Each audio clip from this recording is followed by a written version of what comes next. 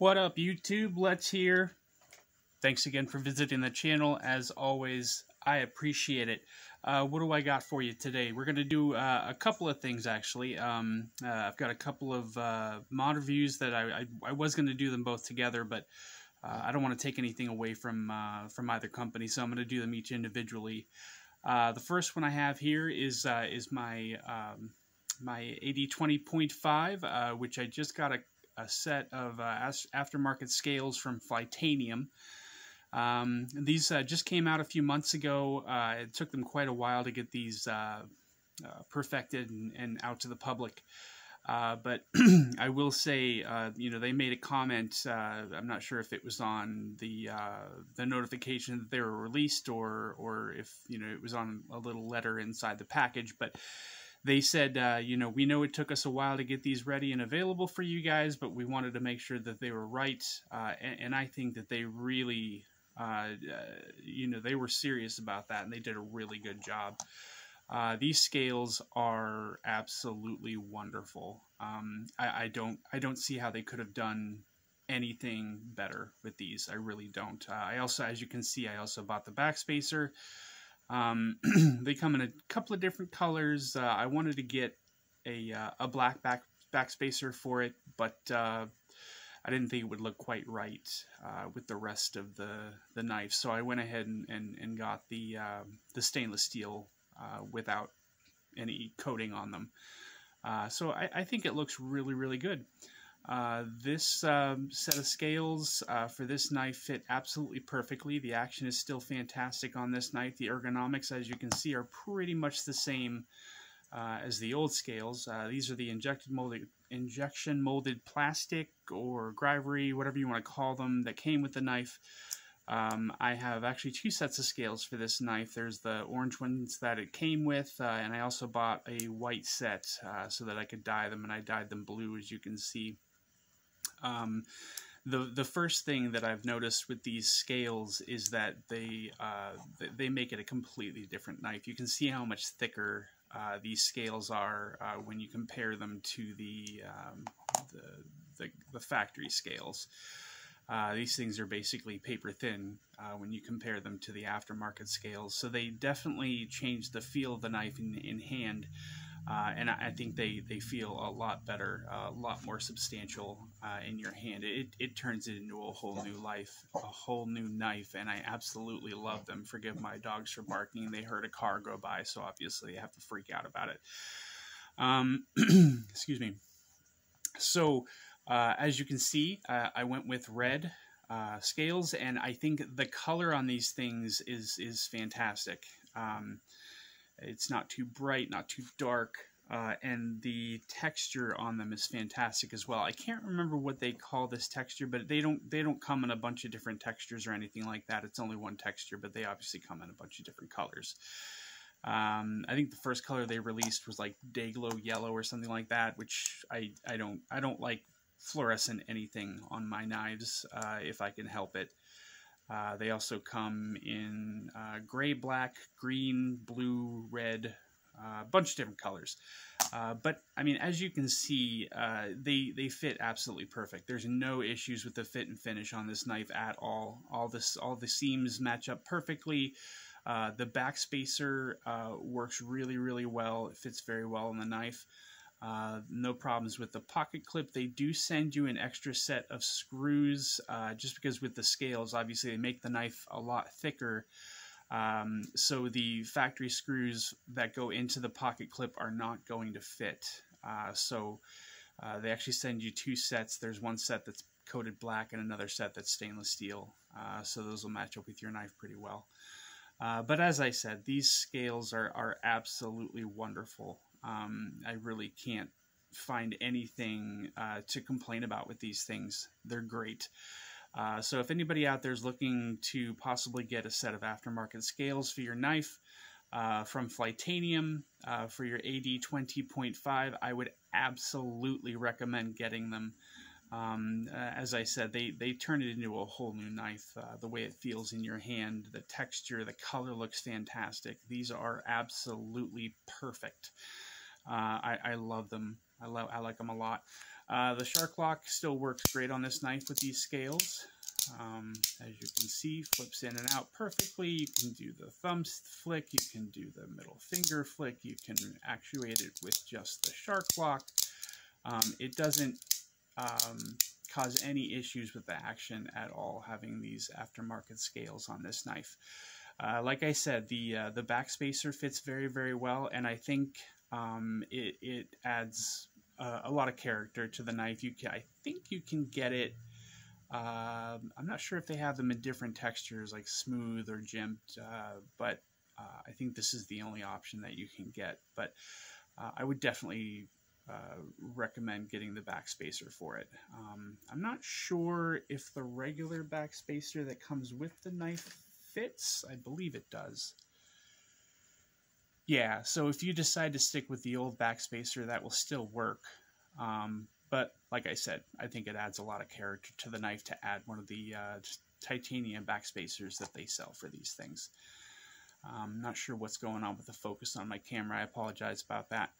I am working on looking into getting a better camera for the channel, just because I'm tired of the focus having all these issues and everything. Plus this is a budget knife that I have. It's a Samsung, but it's I think it's like an A21 or something like that. It's not the premium model, so the camera that comes with it isn't exactly great. So again, I apologize about the focus issues. The pivot for this thing matches up perfectly with the scales. The way they have all the holes drilled and the ergonomics cut into the scales are absolutely perfect. There's no fit and finish issues with this. Like I said, I can't say enough positive about these scales. I think everybody should go out and get themselves a set. If memory serves, I think they were around 60 or 65 bucks, which isn't prohibitively expensive. I think they really just make a world of difference with this particular knife. If you're into grivery or injected molded plastic, you like these sort of thing, that's fine. You don't necessarily, nobody's going to judge anybody for keeping the plastic scales on here, but I really do think they add a lot to it. What else can I tell you about these scales? I don't think there's really anything else to say on these ones. Again, I am a big fan. I like them a lot. I'll probably get another set of colors just to change it up a bit every once in a while if I feel like it. So let's move on to the next one. So I have the AD20S, which is the same size as the AD20. It's just a little thinner. And it comes with, again, injected molded plastic grivery handles. These originally were yellow, but I dyed them red at some point just because I wanted to change the color. I'm not a huge fan of yellow or orange or any of those bright colors for knives. I do own a few orange knives, but that's only because I can't dye the scales without them looking like crap. So anyway. The AD20S is an awesome knife for somebody who is, trying to get a hold of this knife but can't find or afford the regular AD20. It is pretty expensive and even harder to get a hold of. But the AD20S was a little bit more available for quite a while. I haven't seen it in a long time, but I'm sure they'll be coming out with more at some point here. This particular knife does not have a backspacer. It comes with some standoffs made in stainless steel. When I bought the aftermarket scales for this guy, I did buy a backspacer, so I want to tell everybody I couldn't use it. So as I said, the scales that you can buy for this knife are kind of universal between the AD20 and the AD20S. And it says the same thing for the backspacer, but when I got the knife and I put the scales on and everything, I noticed that the backspacer itself is a little bit too thick to work with the AD20S. It causes a little bit of a gap with the shark lock, and it just looks awful. So if you're deciding to buy some aftermarket scales from this company for the AD20S, don't bother buying the backspacer because it won't fit. So this is a company called Original Goat. Anybody who doesn't know, GOAT stands for greatest of all time. I just found this company a few months ago, and they've come out with some aluminum scales for the AD20 and the AD20S that you can buy for about $100, and I think they also make some titanium scales for the AD20. I'm not sure for the AD20S or not, but those are more expensive. I think they're around $200 or maybe $180. It might be a little bit cheaper than that, but anyway, this is the little pouch that the scales came in. It's pretty neat. This company, from what I can see, I've seen a few other reviews, and they do a really good job with their scales. The fit and finish is really good. They look fantastic. The aluminum version of the scales obviously are going to be a lot lighter than the titanium. But they look just as good. So, you know, for me, I think it makes more sense to buy the aluminum scales. The aluminum scales are cheaper, and they're a little bit lighter than the titanium versions. There's a lot of people out there that swear to, you know, they really, really love titanium and they won't go with anything else, and that's fantastic. I personally couldn't care less, you know, whether I have titanium or aluminum on my knives. I'd actually rather have aluminum, I guess I would say, just because it's lighter and it's obviously less expensive. But this is their card that I received with the scales. They've got their website name on their card and everything, and how you can contact them. And I guess when you receive scales from them, you can also do reviews of these scales and get a little bit of money off your next purchase, which I didn't know that. That's not why I'm doing this review. I just wanted to show them off because I'm really, really excited about these scales. They do come in different textures. They do come in different colors. And my favorite particular part of these scales is that you can choose to have the lanyard hole deleted. You can choose to have them not drill that in the factory, which is pretty awesome. So there's another thing. So you can technically call these custom scales because, you know, yes, they are aftermarket scales. They're not custom scales, but I chose to have them made without the lanyard hole. So technically I'm going to go ahead and call these custom scales because I don't have any custom scales for any of my knives. So I think it sounds cooler to say it that way. But anyway, again, the name of this company is Original Goat. Not really hard to find. If you just go on to Google and you Google, you know, aftermarket scales for AD20 or something like that, this is going to be the first website that comes up, because I believe they're the only place that are making aftermarket scales for the AD20 or the AD20S at this time. They do also make aftermarket scales for the 8020.5, and they actually have a set that they sell. I can't remember what they call them exactly, but they're thicker to make it feel more substantial in your hand. So from what I've seen on these scales, they look fantastic and they feel great. So I would definitely recommend anybody thinking about buying scales from this company. I don't think there would be any reservations about that. So let me go ahead and show you these. I bought the blue pineapple version. Gosh, look at that. So yeah, I really, really, really, really like these scales. They fit absolutely perfectly without the backspacer. Like I said, I really would have rather had the backspacer on here, but it's not going to work. So if I can actually get the knife close enough to the camera, I can show you here. See if I can get it to focus properly. So if you see the backspacer is definitely wider than the standard of this knife is. The standard version of this knife is supposed to be. So when you have these put together, it sits right here, and it makes it a little bit wider. So this area right here kind of separates too much. You can actually see the pin right here with the backspacer in, and it looks god-awful. So like I said, if you choose to buy the scales for the 8020S, do not buy the backspacer for it. You may be able to sand this down to make it fit properly, but it's, you know, when you do that, it's going to end up looking like hell because the ceramic coating is going to come off and it's going to end up looking like silver on this side, and you'll be able to see that when you put it into the knife. So I don't think there's any way to really fix this without making it look horrible, unless you have the capability of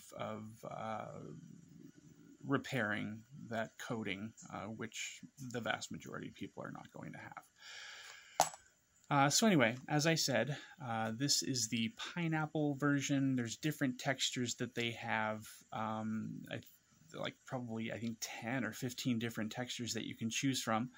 I chose to go with the pineapple texture just because I think it kind of mimics, what's the word I'm looking for? It kind of mimics the the frag pattern texture, which I really like a lot. So as you can see, the screw holes and everything that they drill, they match up perfectly with the knife. The pocket clip fits on here just right. There's no gaps in here or anything like that. These edges down here are chamfered, and they're very smooth, so there's no sharp edges or anything like that to cause any hot spots in your hand when you're holding the knife. I don't know why this focus is so off. Obviously the most important part, the action of the knife, is still really, really good. It fits just fine, and it doesn't cause any problems with the action at all. God bless America. Come on, focus. Sorry about this, guys. This is really embarrassing. I don't know why this phone sucks so bad with the focus. But I'll try to get a better camera as quickly as I possibly can. So anyway, like I said, this company has a bunch of different colors that you can get these scales in. There's, like I said, a bunch of different textures that you can get. And these scales are just fantastic. I would absolutely 100% recommend, if you are looking into this company to get some aftermarket scales for your knife, I would recommend buying these. Jared, Neves Knives, he just got a set of scales from this company for his knives. His were, I believe, an 80-20 and a couple of 80-20.5s. He got one or two in titanium, and the other one was aluminum. And this is a ceramic coating, so it's going to be a lot more durable than just a regular painted coating or anodized or anything like that.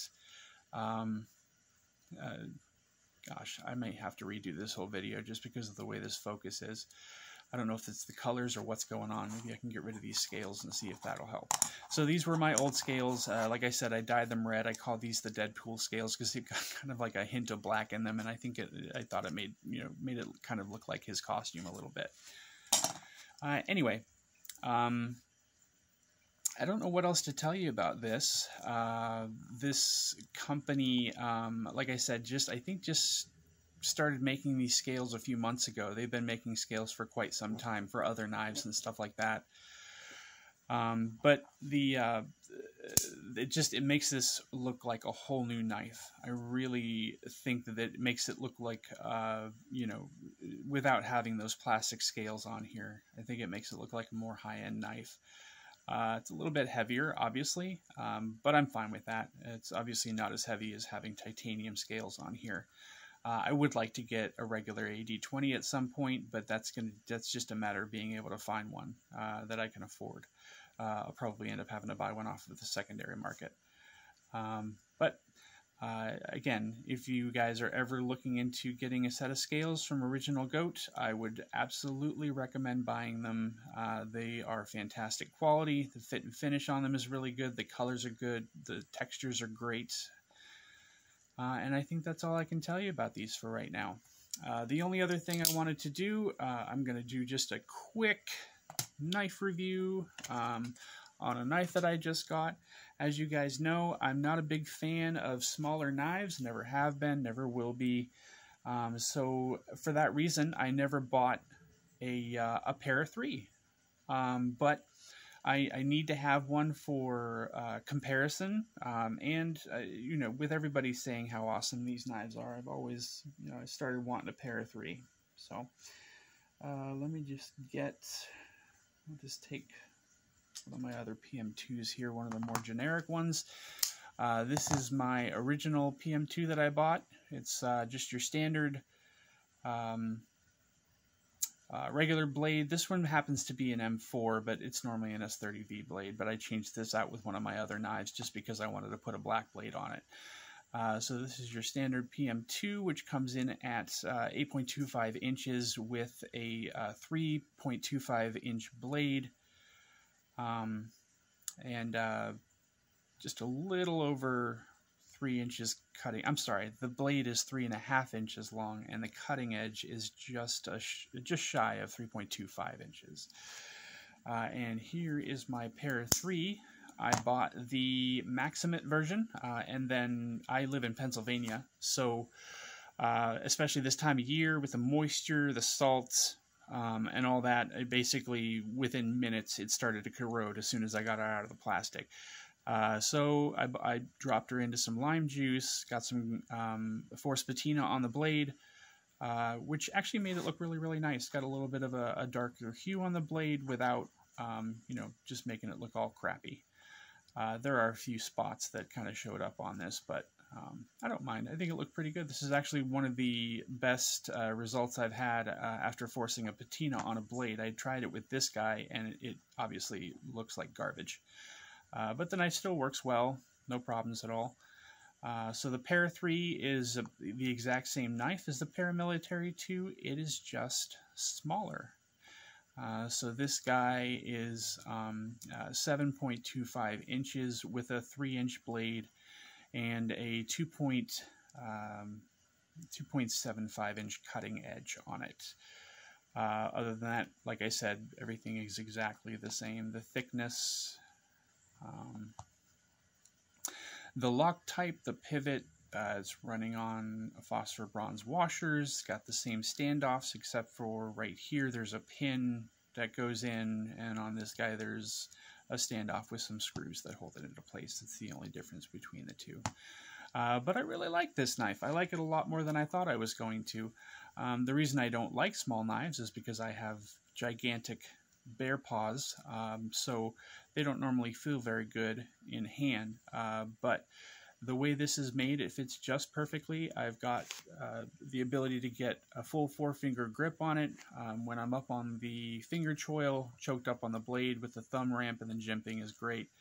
But like I said, it's exactly the same as the Paramilitary 2 as far as the jimping is concerned as well.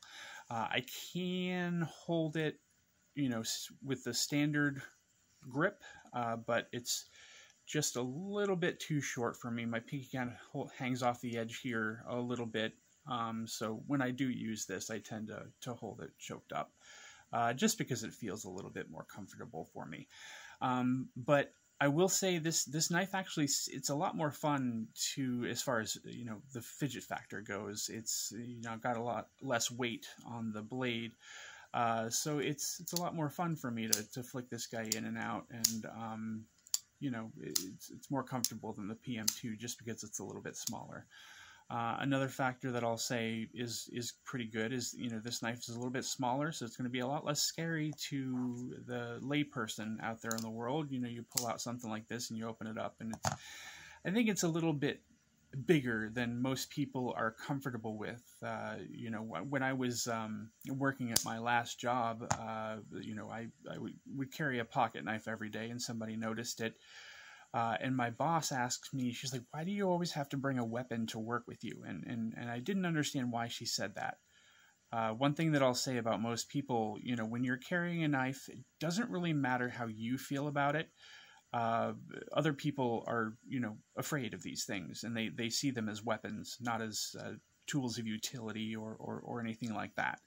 Especially if you're the kind of person who, you know, when you're walking around, you like to kind of just, you know, whip it open and closed over and over and over again. I don't know why I need to do that, but I do. It's sort of like an unconscious thing for me for the vast majority of the time. I don't even realize that I'm doing it. So with it being a little bit of a smaller knife, I think a lot more people are more comfortable with this guy than they are with this guy. And I don't understand why that is, but, you know, it's a thing. So I guess it's just something you have to take into consideration. So yeah, I like the Para3 a lot more than I thought I would. I may or may not buy a few more. I don't know if you guys have seen my collection of paramilitary 2s, but I'm a little bit ridiculous with those. I understand that. Most people don't have to collect a certain, you know, model of knife. I do have a very large collection, but I also have another collection inside my collection of paramilitary 2s right now. I currently have 12 of them, and I'll probably never stop buying them. So I don't know if I'll end up doing the same things with Para3s or not. I probably don't need to, but that's just how my brain works. I might end up starting to collect Para3s as well. I think that that's everything I have for you guys right now. I hope you enjoyed the video. If you did, please like and subscribe. Leave a few comments if you have any questions or anything like that. And I hope you guys have a wonderful day. Take care. Thanks. Bye.